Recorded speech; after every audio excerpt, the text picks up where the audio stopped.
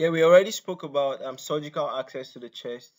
Okay, we spoke about thoracotomy, we spoke about stenotomy. Okay, and now we'll not really be talking about surgical access to this chest, but just a collection of sternal bone marrow. Okay, it's also just like a minimal surgery. Okay, but you're not really going to cut any part of the chest, but this one is just the sternum. Okay, so this is basically it.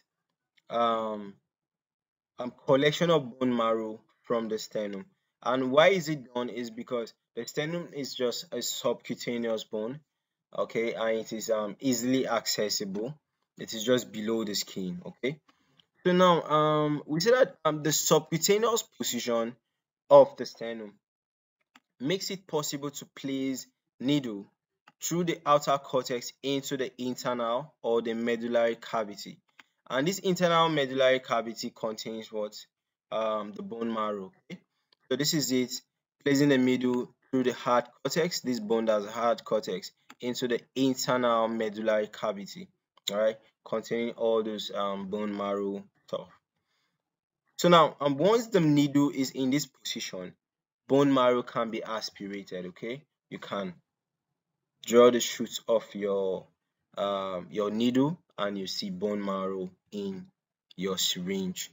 So now, evaluation of this material under the microscope helps the clinicians, okay, to diagnose certain blood diseases, all right, such as leukemia. You know, basically, when you are taking the bone marrow, when you are taking out the bone marrow, you are definitely taking out like um let me say uh yeah, when you are taking out the bone marrow, you know the bone marrow forms blood, okay, so you are basically in for study of blood, okay, to study if there's anything abnormal with the individual's blood, okay. So that's basically it. Taking out bone marrow from the sternum is basically for evaluation of the bone marrow, okay, and to help the clinicians, the doctors or the nurses or the lab attendants to know if there are any blood diseases, okay. So basically, let me just add up the procedure can be done on any bone, okay.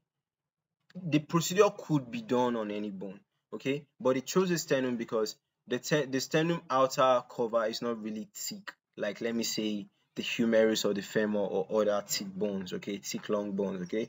So they easily use the sternum for this experiment, okay. I hope you guys enjoyed this lecture. See you guys soon.